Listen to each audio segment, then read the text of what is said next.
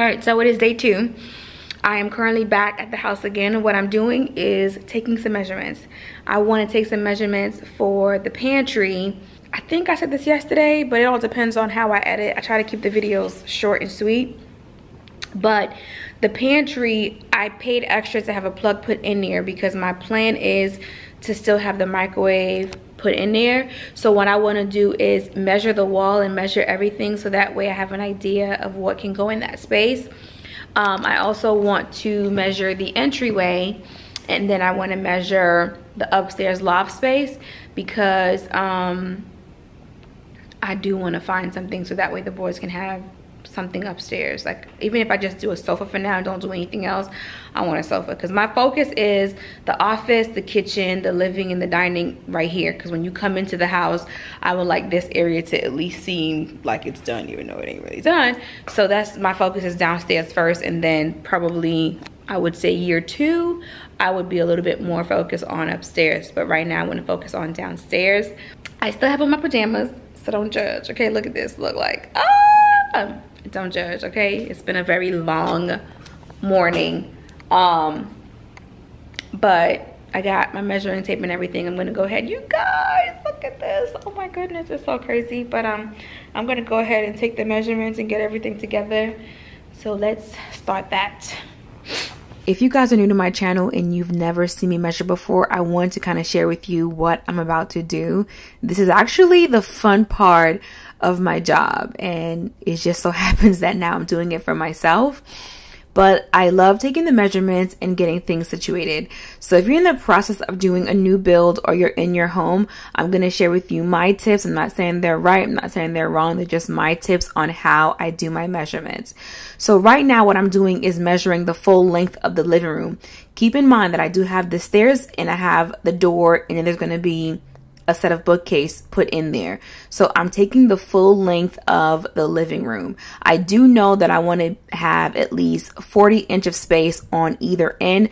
So then I do 40 plus 40, which is 80. So the full length of the living room, I don't remember exactly what it was. When I wrote it down in my book and I was drawing the plan out, I minus 80 from the entire space. So I only have that small window of space to work with when I'm doing furniture. Now, if you're thinking to yourself, this is not enough space or whatever, it keeps me in line. That way I don't get furniture that's going to be too big, or I don't get anything too small. I work within that space, and it gives me enough wiggle room to move around, because at the end of the day, if I decide to do a console or an accent chair, I know that I have that 40 inch of space to work with everything. So I'm moving forward to measuring the length of the living room. What I'm doing is measuring from in front of the fireplace all the way to where that line cut off, which is pretty much the entryway to get to that wall. And even though I'm on that wall, I still haven't met the outside patio door. And what I did with that is I measured about 25 inches in front of the fireplace. That way the furniture was going to be back at least 25 inches away from the fireplace in space. So when I go to write that number down, I do the full measurement, but then I minus the 25 inches. I do make a note of the full measurement plus the 25 that I'm taking away from the measurement.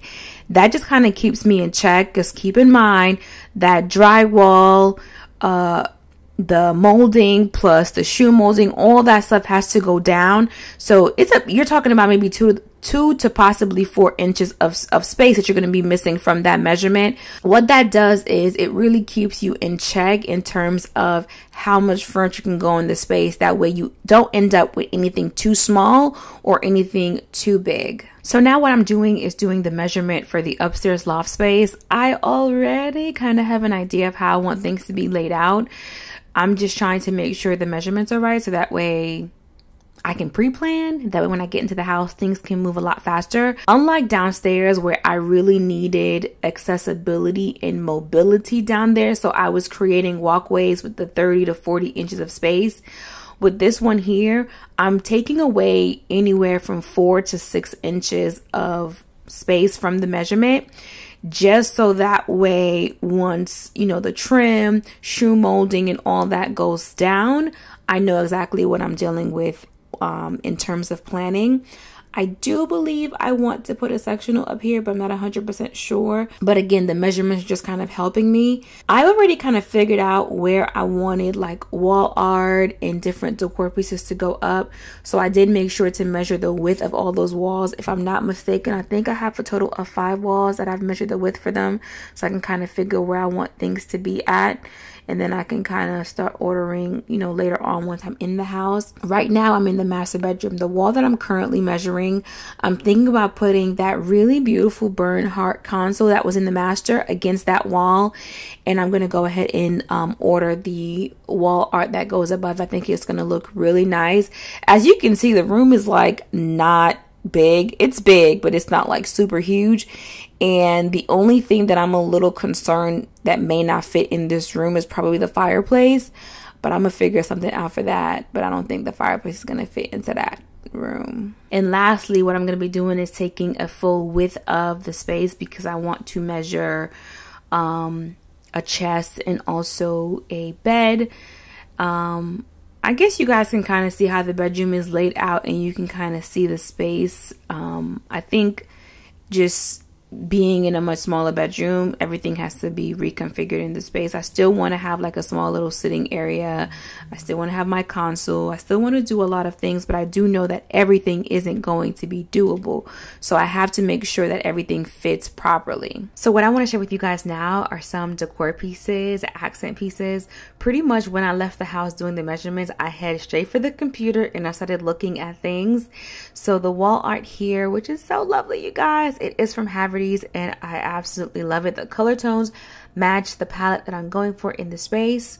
These frame pieces here are mirrors and they look really great. It comes in a pair of 2, so I'm gonna have to place an order for a set of 2 in order to have 3 going down the entire wall. I think 4 would be too much for the space, but I'll see how things work out. I do know I 100% want this piece. This right here is another wall art. When you go up the stairs, there is a large wall. I want to say it's about 60 inches wide when you enter into the loft upstairs. So I thought this was going to be really nice. Again, if you can see, I love that bluish gray lavender color. It just looks really great. And for this, it has a pop of yellow, so I thought it would be really nice. For this periodic table, I thought it would be something that would go really nicely in my son's room. Now, because they're boys and, you know, they be roughing it up, I thought about doing something a little bit more in the rustic realm for them. For my oldest one, I'll be using this. For my youngest son, I'll be doing the safari theme again. Moving on to the master bedroom, I had to look at bachelor chest, and I saw this one here and thought it was really beautiful. In person, it's actually a really beautiful grayish color, which is a nice hue of brown and gray. So the picture looks more gray, but it's not 100% gray. The second bachelor chest, you guys, it's so dainty and pretty. I just love it.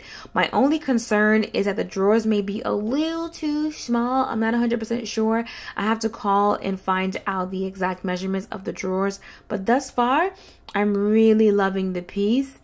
Moving on to the bar stools, you guys, which I love. I told you that the island is about 72 inches wide, and it really depends on the size of the bar stools. I may be able to do 4, but then I may only be able to do 3. So right now I'm putting in my mind 3. So I was looking at the standard counter height bar stools, and this one here had the trim detail around it, which I love. But if I got it, I'm not 100% sure if I would get it with the trim detail.